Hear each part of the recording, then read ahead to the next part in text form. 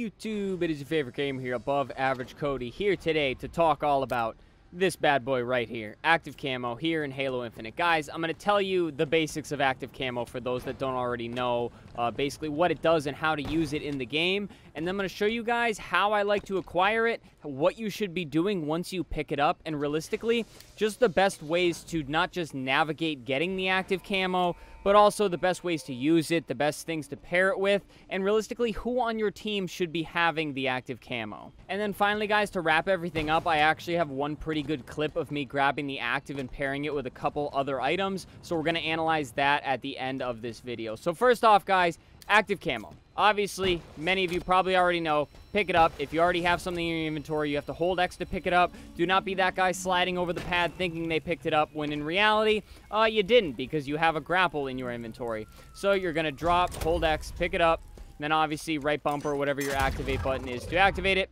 You instantly become invisible. Now, you're not completely invisible. You see that shimmer of my BR? That is what the enemies see. Depending on their frame rate, their graphic settings, they can generally see you pretty easily, guys. But basically, you're invisible unless you sprint. Sprinting will change your invisibility, but you can jump and your footsteps are quieter, so you can still navigate the map pretty good, take some tricky routes, do things like that.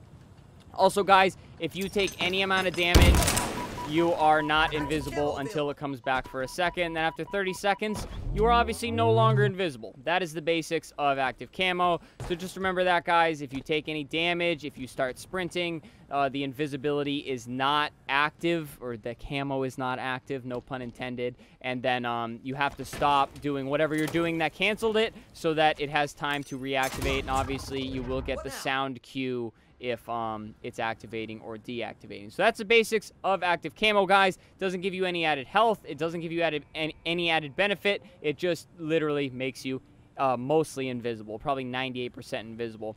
Now, the best ways I'd say to maneuver once you are invisible, guys, is try to take routes where the enemy is not looking. If the enemy's down here long haul and you are walking dead center down the lane, they are going to see that little shimmer that I told you about, the little shimmer of the BR. They are going to see you very, very easily, guys. So try to jump, try to take weird routes. Again, the enemy's right here, and just try to move such that you're not moving right in their reticle, because chances are they are staring at the center of their screen at the reticle, guys. You want to jump and move such that you're not going to be a very obvious shimmering target in front of them.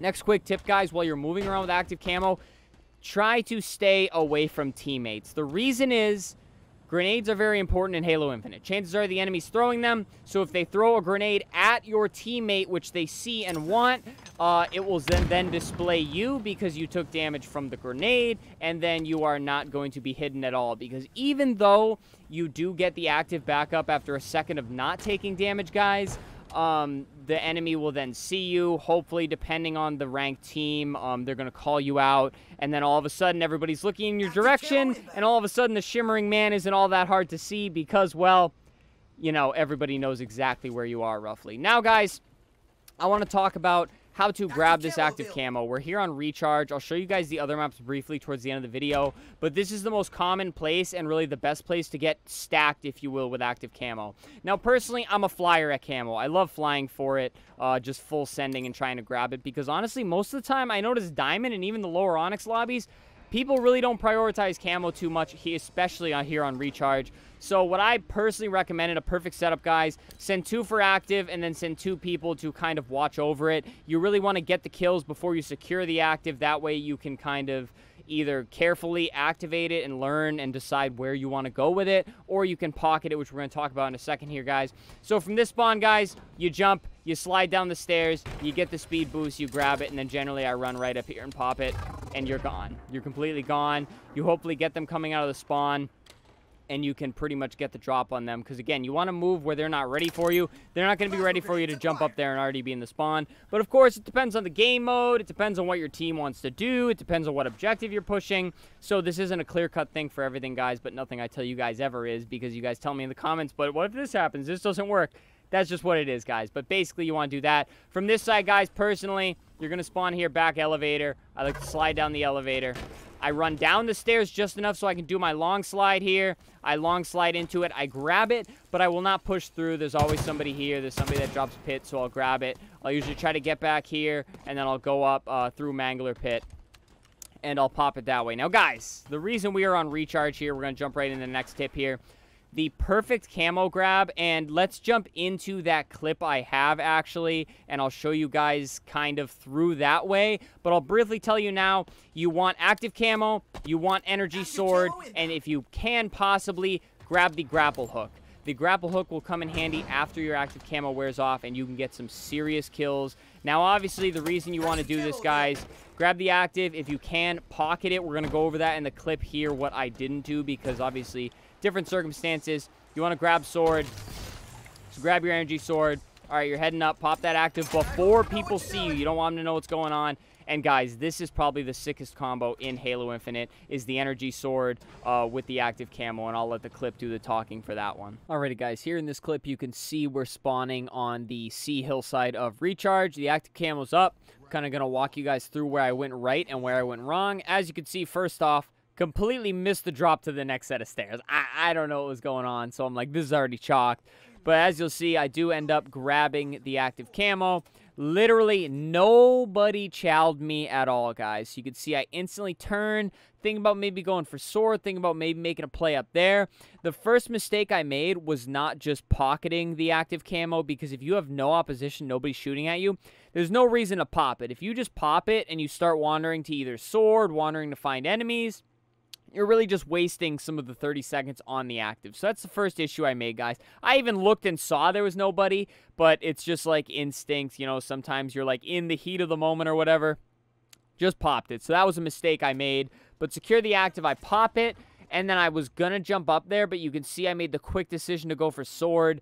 That could have also been part of the reason why I popped it right away. But all right, so we're off to the races. We've got active. I'm not sprinting. The reason I am not sprinting, guys, is because I'm afraid that since they did not play for active, they went right for oddball. And if they're obviously on the oddball spawn, they have a clear sight right down into blue pipes. So that's why I'm walking. But they're not going to see the shimmer from that distance, most likely.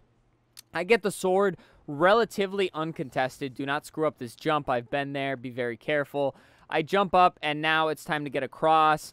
I know there's enemies all around the map, so I'm kind of like being careful. I completely lose that guy, and now I'm like, okay, I am wasting the active. And I'm not going to lie to you guys, so frustrating taking a route and finding nobody and nobody to kill, but that's fine. I regain, and now I know my next target, as mentioned, is the grapple, because I know I am running out of time on this active. I'm not going to get a lot of kills with it, so I'm going to go get the grapple, so when it runs out, I can still make a massive play with the sword grapple combo.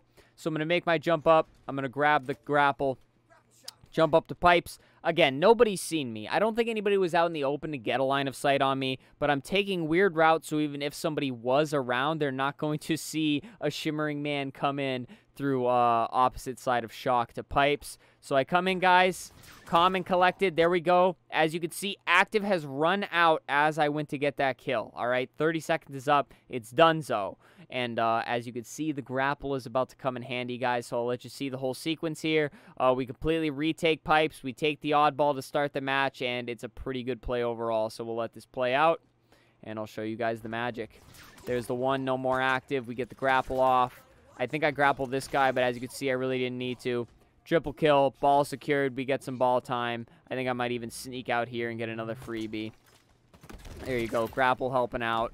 Bingo, bango. That dude smokes me. I'm out of sword. But you guys get the point. That's almost perfect camo to sword to a grapple. I should have pocketed the camo a little longer. I should have been a little smarter with my route, guys. But that's what it's going to look like here on Recharge with the active camo. Alrighty, guys. Now, briefly, who should have the active camo? In my opinion, anybody can have active camo as long as they know the basics and how not to get spotted and the tips I gave you guys at the beginning of this video. So if you feel confident, you know what to do, grab it. I prefer to have a bigger brain player grab it because, again, in a perfect situation where you're not being shot or anything, you have to make decisions on whether you pocket it, whether you burn it and take the death. Sometimes there could be a situation where if you get caught trying to grab a sword, maybe you just take it all off the map so the enemy doesn't get it. Because keep in mind, it's not just a product that you very much want in your team's hands, guys. It is something you very much want to keep out of the enemy team's hands. You do not want them to have that sword active combo,